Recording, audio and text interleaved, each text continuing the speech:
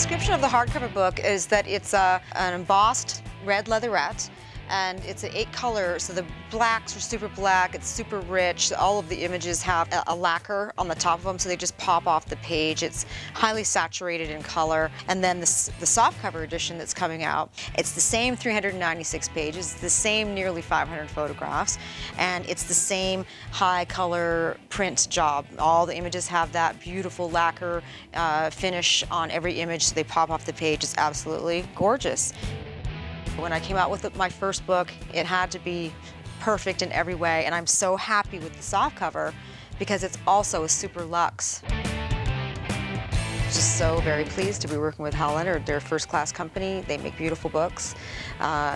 They make beautiful guitar books and beautiful instrument books. Their tab books are top quality. They're just a fantastic publisher all the way around, and they're a perfect fit for this book. And it's a little bit smaller, it's very easy to handle and work through, and it's affordable for everyone. So it's very cool. Leonard rocks.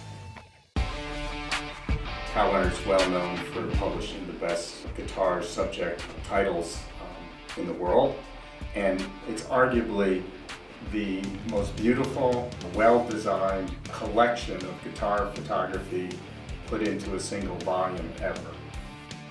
We're really happy to be associated with the book and to be publishing this book, and pleased to have the association with Lisa. Why guitars for me? Because music means that much to me, and that instrument moves me. My childhood was strongly influenced by a lot of music. My father played multiple instruments, and my mom has, to this day, an incredible voice.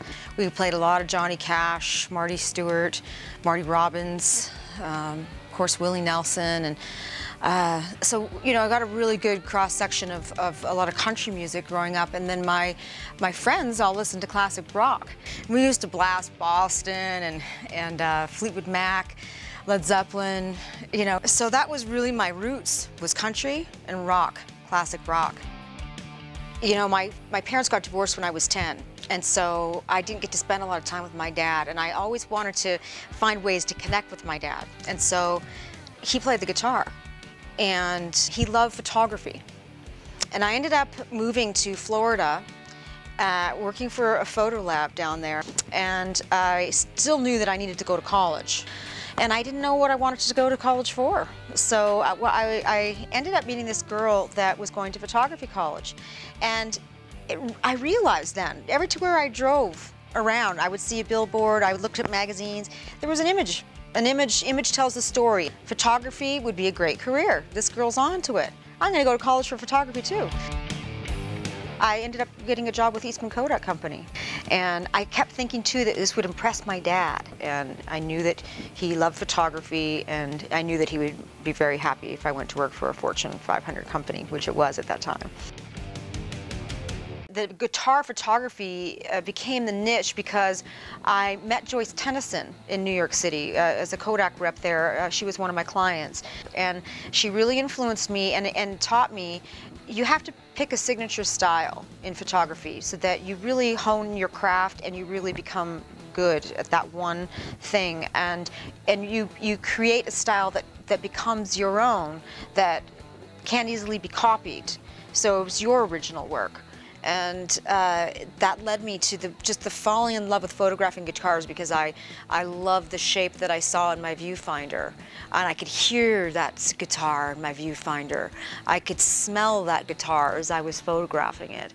And then when I saw the pictures, the shape of it, the curves, the sexiness of the guitar, and the beauty of the wood and the craftsmanship, and what's left behind on the guitar, you know, there's grit, there's dust underneath the strings often. There's nicks and scratches on the guitar, on the front and on the back, that rarely you ever get to see the back of the guitar.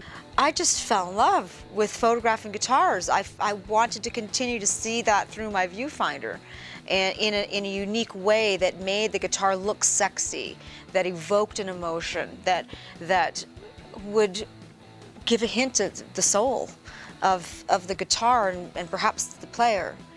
and it just is something that I have felt compelled to do. Another really unique thing about this book is that it is a history of guitars. It's also the history of photographic processes, starting in 1996 time frame.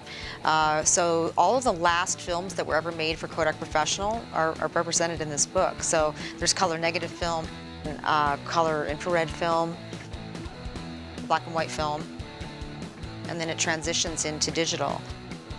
I believe it'll make readers really feel something and enjoy something that's unique and different than seeing a regular mugshot of a guitar. It's nice to be able to see a whole guitar up and down that's flat. This is really moving in and showing the curves and the angles and the nicks and scratches, the wear and tear that personify the artist, because the artist is not the image. However, they are, because of what they leave behind on the guitar. And that makes this a unique read. It's something unique and different.